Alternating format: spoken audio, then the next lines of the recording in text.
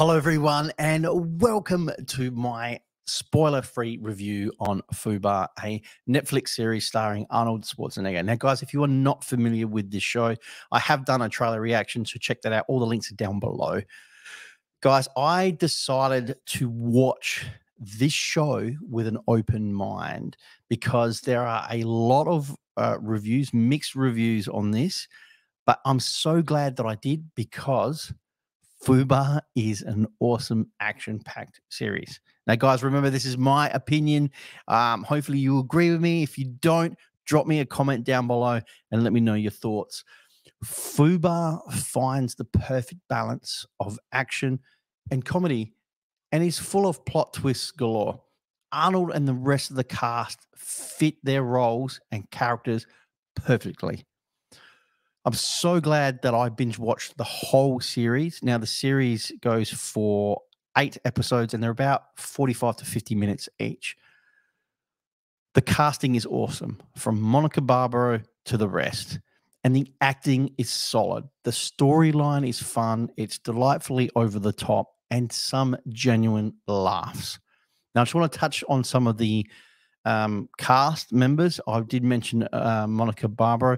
She is just a delight to watch. She was phenomenal. I absolutely loved her in Top Gun Maverick. Her chemistry here with Arnold Schwarzenegger, I truly believe that they were father and daughter. It was so good to watch. It's just a delight. Also, we got to see Fortune. She's just hilarious. Her chemistry with Arnie and the rest of the guys was just great to watch as well. And her one-liners is fantastic. She plays that comedic character, which we all love and enjoy, have those characters on screen. We also got to see Milan Carter. He's the gentleman on the left. He plays that nerdy, geeky guy that tech guy that we see in a lot of these CIA type shows. So he was really cool to watch as well. And the villain of it is Gabriel Luna. He was just great. His chemistry, again, with Arnold Schwarzenegger just gelled so good. Like I said, I'm not going to get too much into this, but really good scenes with these guys as well. Now, I did mention about some genuine laughs. This is one of the scenes that I had some genuine laughs with. Now, don't get me wrong, there are some jokes that did not land for me, but for me personally, this scene was hilarious. And it was just so good to see. I don't know if Arnold was out of his comfort zone, but he just nailed it. It was just so good. This is Scott Thompson. He plays a psychiatrist. He's really good in this show as well. He delivers some great one-liners, and his delivery on some things is just great. So good.